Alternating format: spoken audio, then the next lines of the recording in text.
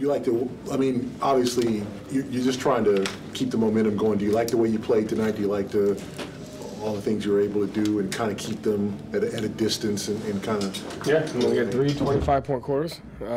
We thought we managed the game really well. We had 3 turnovers for the game, and a lot of good carryover from the film as far as just breaking down the layers of the defense with our offense, and I thought our defensive execution was really, really good. So, yeah, very happy, and, we got to do it again tomorrow. You guys are now 19-1, I believe, against teams in the bottom 10 in net rating.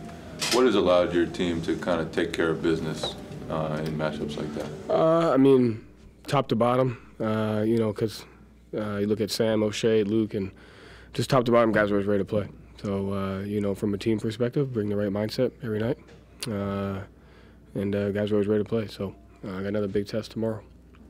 I guess kind of a workmanlike win. I guess what do you appreciate about this group just not getting boring with the little things, especially at this point in the season? I'd say the biggest thing I appreciate is the carryover from either a film session, shoot around, whatever the case may be. We're always trying to find, like you said, win or lose, a couple things that we need to get better at, a couple emphasis. And, I like that we're continuing to keep our defensive identity while also trying to grow. Tonight we went 3-2 zone. The guys did a great job executing it.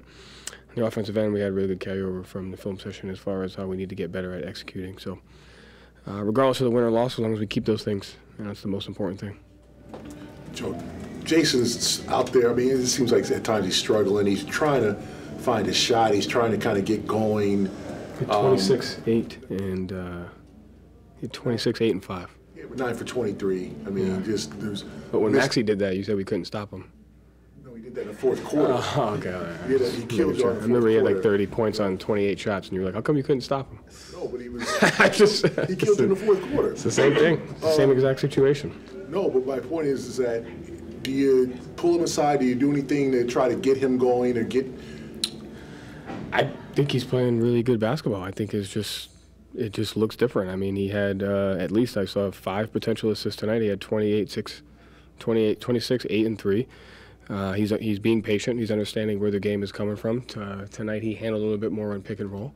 And I thought he made some good plays. He missed a couple of easy baskets at the rim. But, I think the whole, like you said, looking like he's struggling, I think that's kind of, you can tuck yourself into some of those things. And I think people are so used to seeing him dominate in a different way. But we have a different team this year with different expectations, And the best thing, the most valuable thing that a guy like him can do is do what the game needs and do what the team needs. And then also be able to be yourself, which he's done for us. And so I think he just has to continue that. But there was about 5 or 6 plays tonight that we went through in the film session that he had complete carryover for, and those are the things that I care about, to where he was able to manipulate the game with the proper spacing, take the shot that he wants to take, or get the ball where it needs to get to, and I thought he did that more times than not tonight, and that's where he's just got to continue to grow, How'd you feel Payton did tonight, making the start at home? Yeah, I mean, the best thing about Payton that people don't appreciate is his defense and his just tenacity, and so we all know he could score, we all know he could shoot, but his level of defensive intensity has been huge for us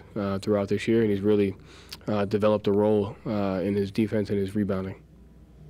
And then Sam, I mean, three-point defense is actually one of the strengths of the Portland defense. How was he able to find I think that goes back to, that was what we talked about today, and how we have to find ways to break down those layers and having an understanding of, shot selection at different times. And guys like Sam are open on the second and third layer of the possession, because you break that down. And the guys, I thought Jalen and Jason and Derek in our pick and rolls did a great job of breaking down those layers, getting it to them. And there was a couple where Payton found them. And so I think it's just trying to continue to break down those layers and get the ball where it needs to get to.